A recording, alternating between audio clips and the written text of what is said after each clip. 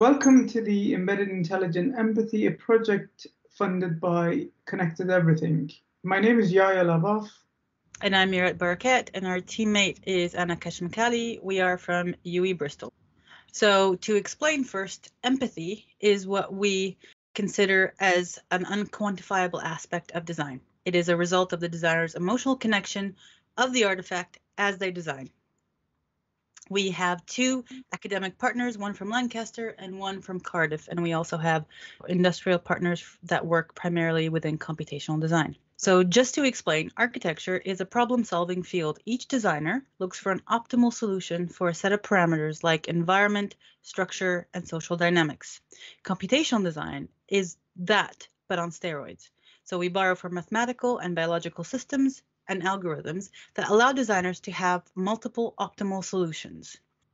So what you're saying, Murad, is that computational design is when a designer gives a set of parameters to the computer, and then the computer generates a form or an object based on those objectives. Yes. So we are looking at the empathy of the designer, which is very hard to put in that because it is not put into mathematical models. But we also can look at design within the aspect of social logic and soundscape. And these two aspects is actually computational and some of quantifiable, and the other part is ephemeral and can link easily to the empathy of the designer. So in order to integrate empathy into computational design, we have to find a way to quantify something unquantifiable, which is empathy. So how we're going to do that is by creating a model of empathy using a participatory design session with our industrial partners to create a data set.